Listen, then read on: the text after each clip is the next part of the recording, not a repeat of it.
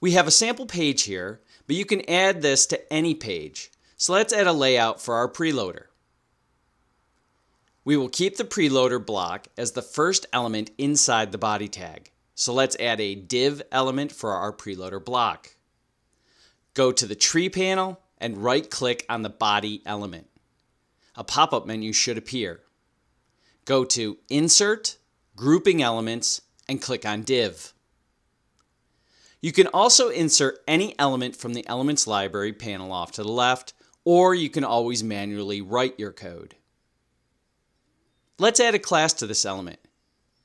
Click P on the keyboard. That's the shortcut for opening the element's properties. Click on Add Class. Type a class name. Here I'm setting it to Site-Preloader. Click on Add Class button or just hit Enter. Now you can close these two pop-ups by just pressing Escape on your keyboard. Before adding more elements, let's add some CSS styling to this element. Select the .site-preloader div and then go to the Style CSS panel.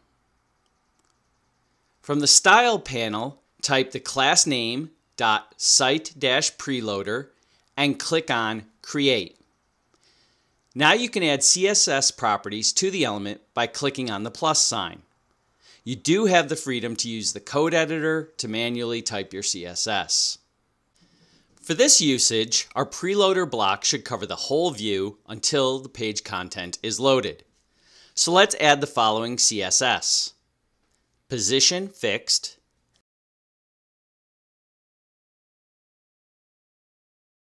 Top 0. Left 0. Right 0. Bottom 0.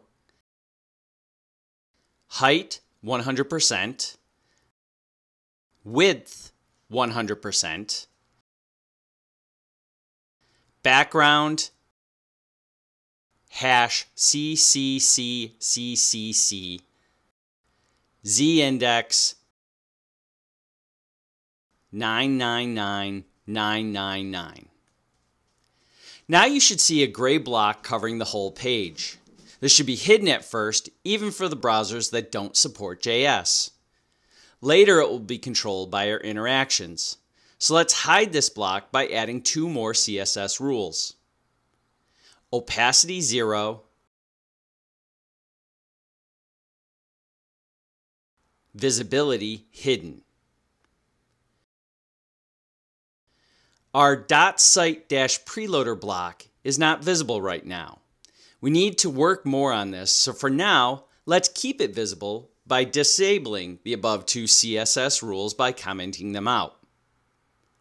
To disable a CSS property, select the div, go to the Style panel, go to the desired CS property. Here we should first go to Opacity 0. Hover to the far right side and you should see an eye icon. Click on the eye icon. Do the same with the Visibility Hidden rule. Go to Visibility Hidden, click on the eye icon. Now let's add more elements to the site-preloader block.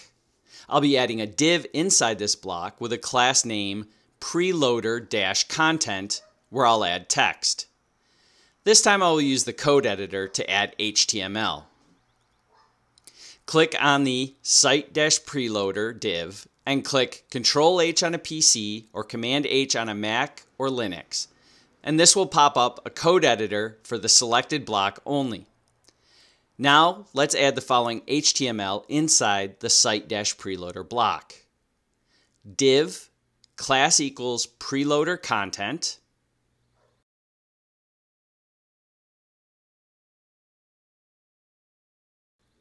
P loading ... Press the escape key to close the pop-up and save your project. Now let's add CSS to the preloader-content block so that we can center the content. We can use absolute positioning, but I'm going to use flexbox properties, which provide more flexibility.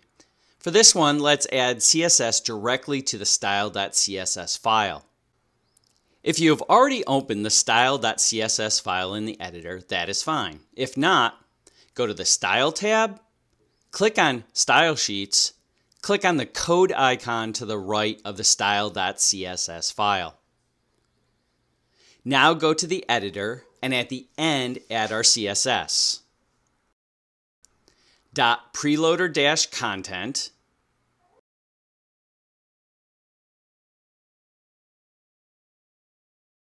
height 100%, width 100%, display flex,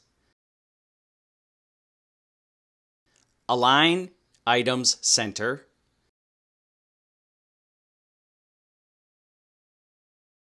justify content center,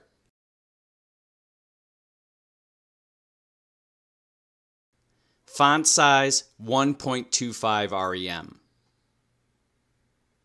Now if you check the Style tab by selecting the Preloader-Content div on the tree panel, you can find the same CSS applied.